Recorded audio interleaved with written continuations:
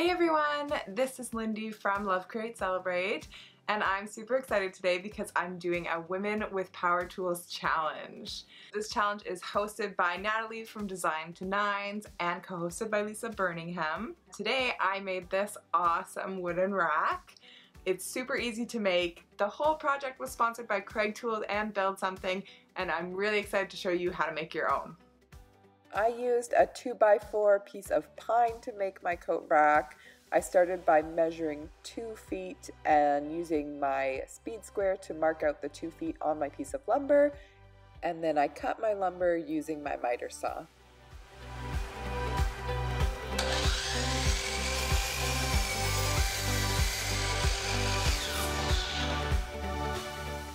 So this is the Kreg Shelf Pin Jig.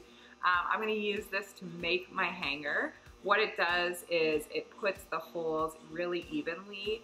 Typically you use it for the pegs that you use to hang shelves so that you can have even spaces for them, but I'm going to use them on my piece of wood to put my hangers in. The Shelf Pin Jig comes with a drill bit that fits perfectly into the jig. So what I did to start was line up my jig with the edge of my pine board and drilled the first hole.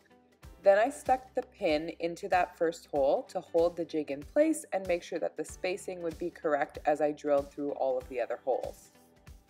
When I was done all 6 holes, I simply moved the jig over, put the pin in the last hole I had done, and continued to go through the jig again. I did this across the entire piece of pine so that I had holes all the way across the board.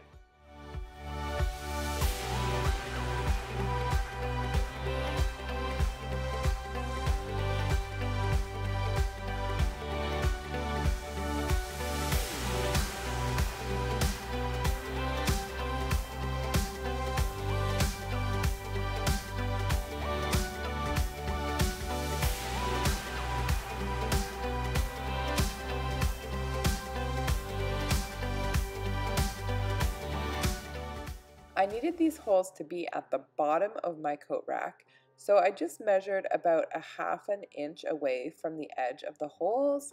I took that measurement all the way across the board and drew a line down the entire board.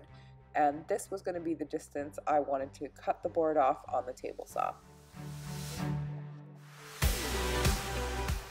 The next step is to set your table saw to that distance and cut right across your pine board.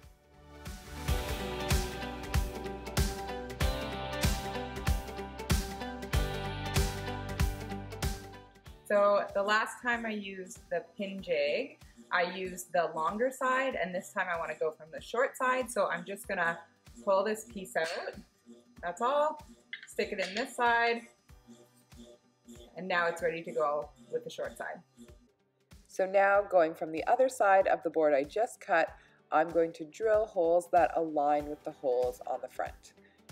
I just checked after I took this first one off to make sure that it was aligned perfectly before I went ahead and did all of the holes.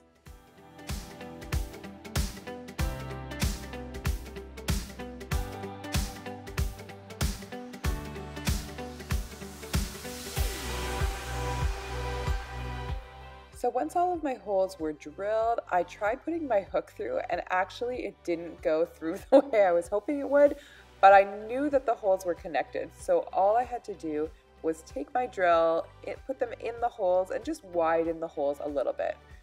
All I did to widen them was put my drill in and angle it a little bit.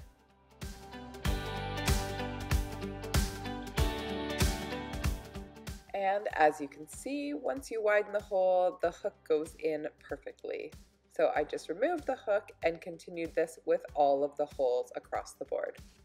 When the holes were all done, I took my orbital sander and sanded the piece down on all sides.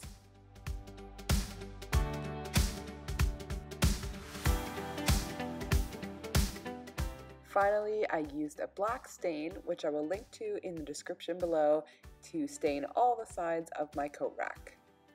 I found that it was a little bit difficult to actually get stain into the holes of the coat rack, so what I ended up doing was using a fairly long screw, dipping it in the stain, and then dipping that in the holes, and that managed to get stain through the hole completely.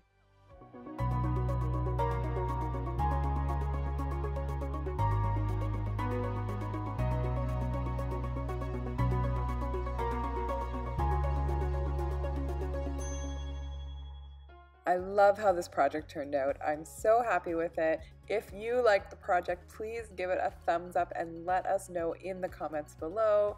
And don't forget to hit that bell to be notified of more great DIY and renovation videos. Thanks for watching.